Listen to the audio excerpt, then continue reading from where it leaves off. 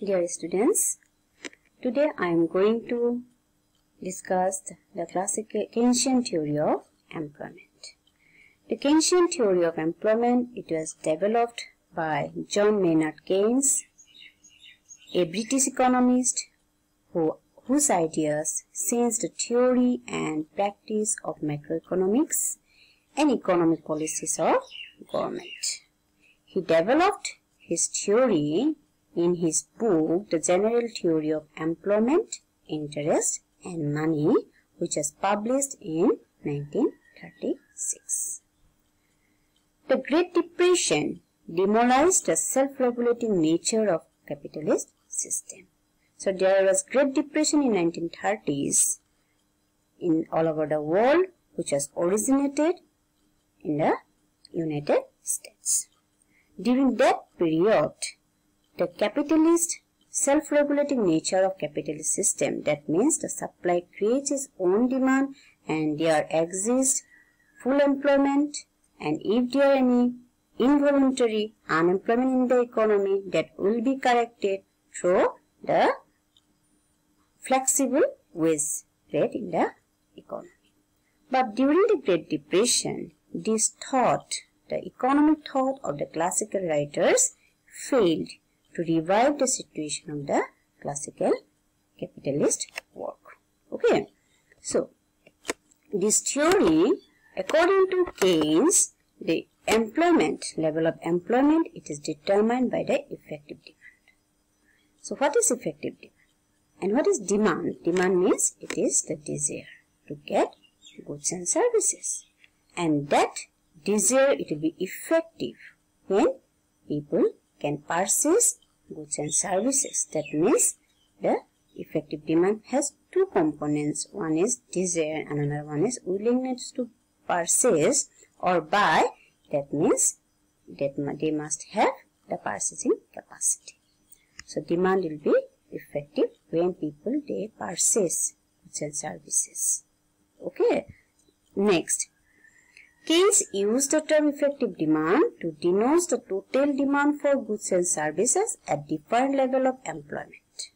So, at an entrepreneur or an producer employ labor, and by employing labor, there will be production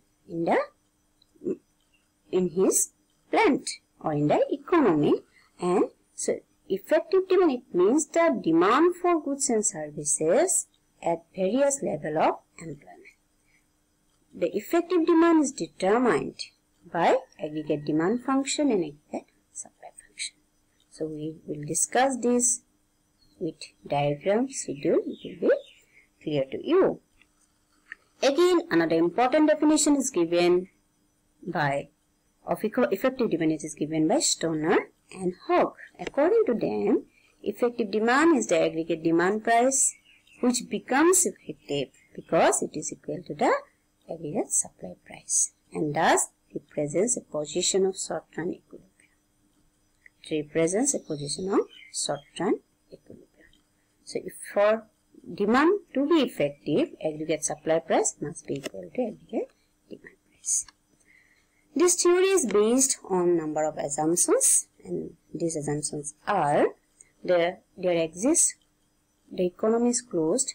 It means it does not have any trade relation with any other country. And there is perfect competition in the market, homogeneity, perfect mobility, free entry and exit, and so on. Labor has money illusion. It means that a labor, he feels better when his wages double. Even when the prices also double, denotes that his real wage is unchanged. So his real wage remain the same, real wage remains the same, but if his wages increases, money wages increases, at the same time the price of goods and services also increases in the same rate, then he feels better. Okay, the time period is short. The Keynes theory, it is short-run theory. According to Keynes, in the long run, we all die. So, practical problems are short-run problems, and we have to deal with the short-run problems. So his theory is applicable in the short run. Another one is the law of diminishing return operates. The law of diminishing returns operates. Okay. So what does law of diminishing return means? It means when you employ more and more worker in the production process, the total production will increase, but at a diminishing rate. Okay. Now, what is aggregate demand function? Aggregate demand function, it is the different amount of money received which an entrepreneur expect to get from the sale of output at different level of employment. So, it is the expectation to get money by selling the output which are produced by the laborer, that means at different level of employment. So, this is the aggregate demand price schedule. It shows the different level of employment and different level of demands of price in the market. So, it has the two variables are positive. They are positively related. When employment is 10 lakhs, then aggregate demand price it is 200 crores. When employment increases, it will also increases, and when employment is 35 lakhs, aggregate demand price it is 450 crores. So, this curve, it has the aggregate demand price curve has positive slope. Again, what is aggregate supply price function? The aggregate supply price refers to total amount of money that the organization in an economy should receive from the sale of output produced by employing a specific number of workers. Okay, the amount of money that should be or that must be received by the employer or by the producers by selling the output which are produced by different level of employment. Okay, which are in other words, it shows the functional relationship between the cost of production and services at a particular level of employment. Each level of employment involves certain money cost of production, including normal profits, which must be covered by selling the goods and services. So, when the employer employed labor in the production process, there will be cost, they have to be paid, their remuneration, including the cost of production, there will be some normal profit, those must be received by selling in the market. That aggregate supply price function reflects. Okay. Next, so this is the aggregate supply price schedule. Here at the different level of employment, these are the supply price in the market. So, when employment increases, the supply price also increases. So, these are also positively related, and aggregate supply price also, the supply price curve also has positive slope. Okay. Next, let us discuss the determination of equilibrium level of employment. So, equilibrium level of employment is determined by the equality between aggregate demand price and aggregate supply price. Here, along the OX-axis, we measure the level of employment, and along the OY-axis, we measure received and revenue and cost of production.